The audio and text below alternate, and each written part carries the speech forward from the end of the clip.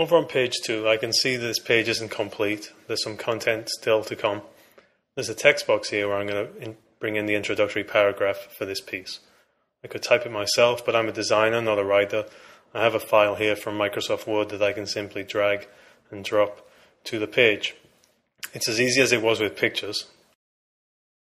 Although in this case, one difference is with text you can see the text input cursor, so you know exactly where the text is going to land. And for example, I could drop it here up inside this headline in between the N character and the E character, but I don't want it there. I'm going to stop messing about now and put it back down in the box where it's intended to go. Just release the cursor and it will import the text into the box. Perfect.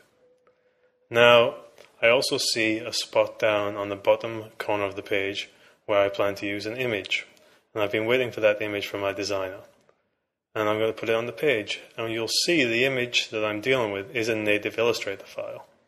The great news is in QuarkXPress 8, we support the direct placing of Illustrator files just like we do with EPSs or PDFs in earlier versions.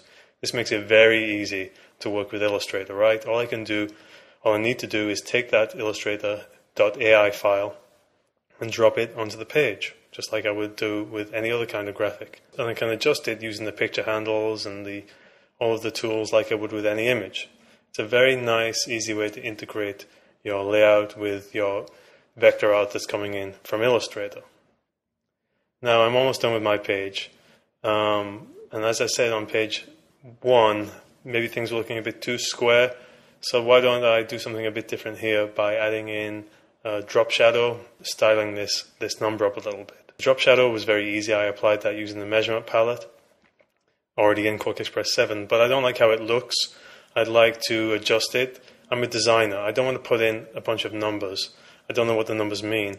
I'd like to be able to visually do it. So if I look at the controls in the measurement palette, we've added in these small tick controls. So I can use those and visually change the angle or the skew of my drop shadow to make it look how I want it to look. And I can visually make the changes without having to guess what the numbers would be, tweak and adjust until I get the look that works just right for me. Of course, if I want to put in those numbers, I can do that. So we're almost done on this page. Maybe I'd like to tilt that 8 a bit. And even though I'm still in my text content mode, I can turn boxes without having to do any tool switching.